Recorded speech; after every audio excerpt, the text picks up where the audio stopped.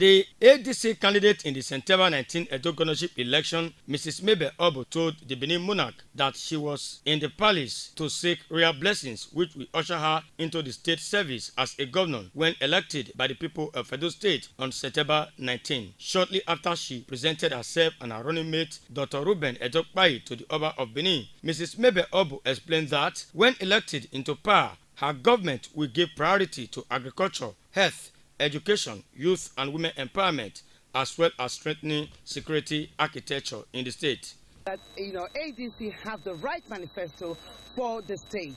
Apart from community policing that we are talking about, but we also recognize that if hunger is taken out of the land, a lot of people will not commit crime. And that's why agriculture is our major point in our manifesto, because we're going to be doing agriculture with a difference.